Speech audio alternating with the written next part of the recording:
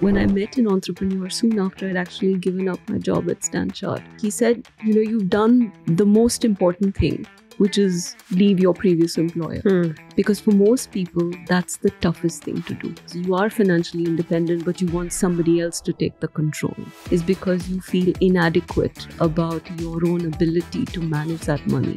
At least understand the basics. You may not want to actually have control, but you shouldn't be in a position where you are not aware or educated to be able to make a decision if you have to. When you look back on your career, you'll find that working with some really difficult bosses is really where you learned the most. Hi, this is Soumya Rajan from Waterfield Advisors, and I had a great conversation with Nagma Mullah on Stree at the Table.